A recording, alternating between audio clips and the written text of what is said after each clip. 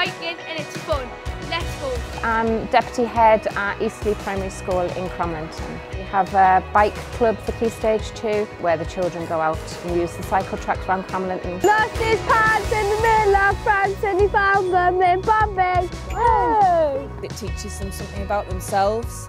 So I think it shows them their determination, what they can do if they set their mind to it, makes them perhaps more motivated, gives them a sense of achievement. It's built up their camaraderie as a group of wanting to do cycling. I think we live in a perfect town for that. There's cycle paths everywhere. There's a lot of options for them, and it's just encouraging them to get out and about for themselves or with their families. We're hoping that we influence the children to get out and about in the environment, to be on their bikes, so they would then perhaps use their bikes to go to high school, to work, which would then take away from having so many cars on the road and protect the environment.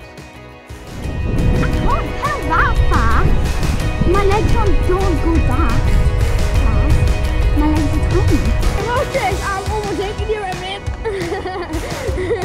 It's fun. It helps your energy boost up, if you get what I mean, and then it just helps you be fit.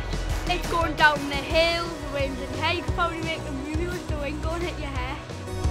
I'm scared to death. I can't wait. Well, it's fun for exercise and then you can do it with all your friends. It's just getting out of the house and just having a fun time, really. So today we're going to go down Drive Beach. The challenge is to go back up the Laverick Road without stopping to get all the way back to school without stopping. I think I'm going to get up this hill. Do you like giving up? Come on, man. Let's do it. Getting children out and about in the local area, keeping them fit, keeping them healthy. The first couple of sessions, just coming back and then saying about which bits ached and which bits, using muscles and things that they hadn't used before. They were really pleased with themselves, which is good for their mental health. They were children that hadn't normally been the best at PE, and yet those children could see that they could be active. So for their actual self-esteem and motivation, some of those children were beaming when they'd come back. If you're building their self-esteem out of school, that goes into the classroom. How hard is that too?